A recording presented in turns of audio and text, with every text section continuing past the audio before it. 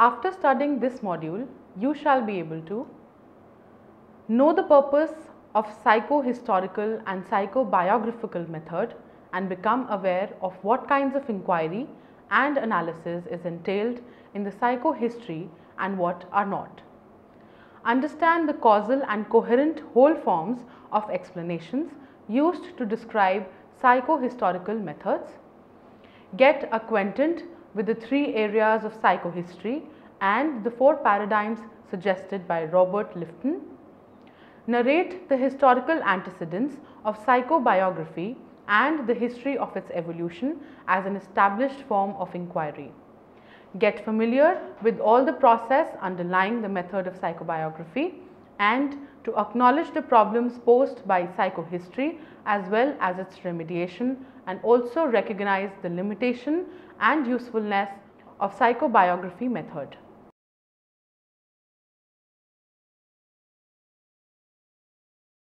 This module begins with mentioning the definition of psychohistory and specifying what feature entails psychohistorical methods and what doesn't.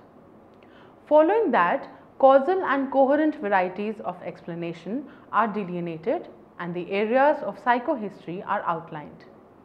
After that, Lifton's four model or paradigms in psychohistory is explained briefly, and the problems presented in psychohistory method is declared along with some remediation.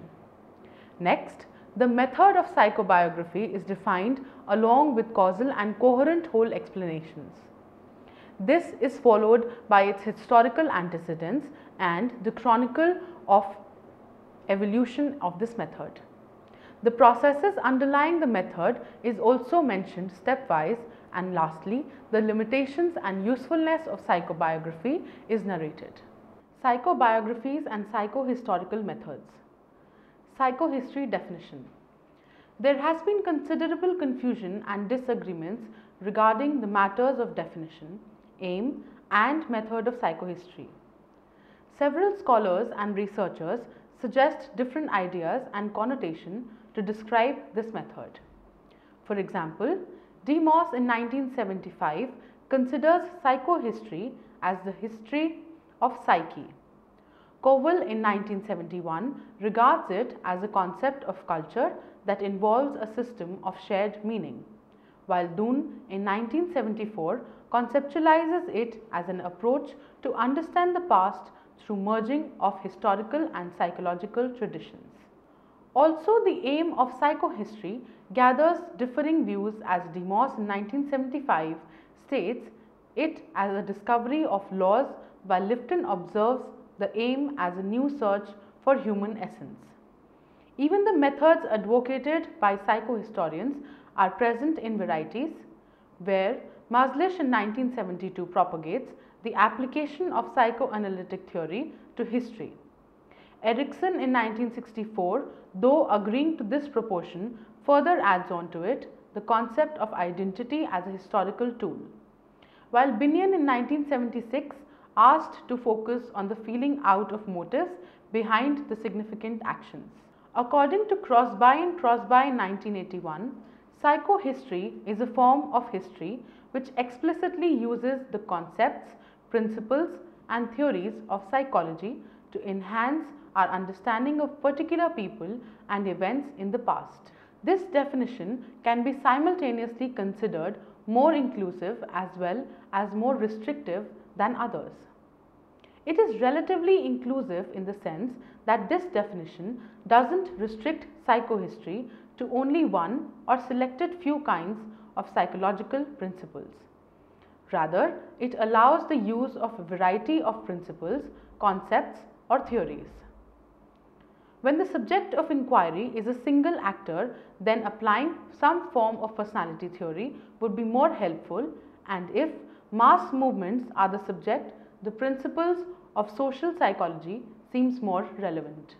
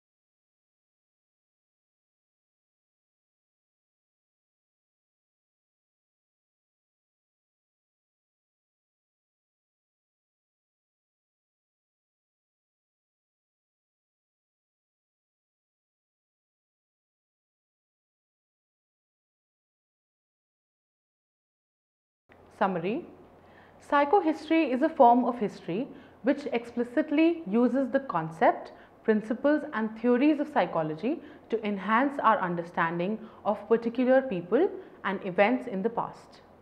However, the complex nature of this intricate method cannot be summed up by this simple definition. There is considerable confusion and disagreements regarding the matters of definition, aim and method of psychohistory, and many critics question several works of psychohistory in terms of its validity. Psychohistorians uses two main types of explanations to discern this method: causal and coherent whole explanations. Causal explanations can be described as those explanations that seek to account for adult behavior in terms of childhood experiences. Coherent whole explanations, on the other hand, tries to foster a unified whole out of apparently scattered bits of data in the ways as it related to the actions of persons or groups. Lloyd de Moss identified three interrelated areas of psychohistorical study, which were the history of childhood, psychobiography and social psychohistory. Robert J. Lifton proposed four model or paradigms of psychohistory, namely prehistorical, psychopathological, great man in history and social psychohistory. The first two are based on Freudian work and the rest move towards the modern approach. Psychobiography is the most significant and popular form of psychohistory.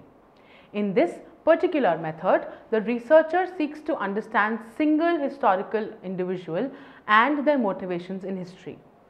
This area mainly involves understanding a person's emotional growth, their personal, family and societal relations, the time in which the person lives, and how all of these interact to allow the person to have an effect on history.